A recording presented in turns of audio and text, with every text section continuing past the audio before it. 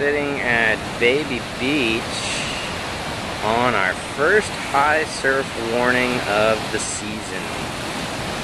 You can tell it's been kind of a big night overnight. There's a little bit of water and sand that's washed in from the parking lot, or in from the ocean into the parking area, and almost telling it's kind of hard to see, but if you look back towards Paia town, it's pretty darn hazy.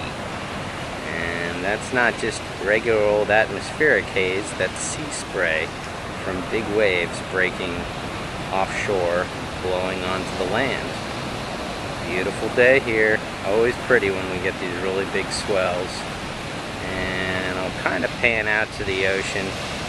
Hard to tell in the little flip how big the waves are way outside. There's a solid wall of white water, and I've seen some sets that look pretty darn big. That's it.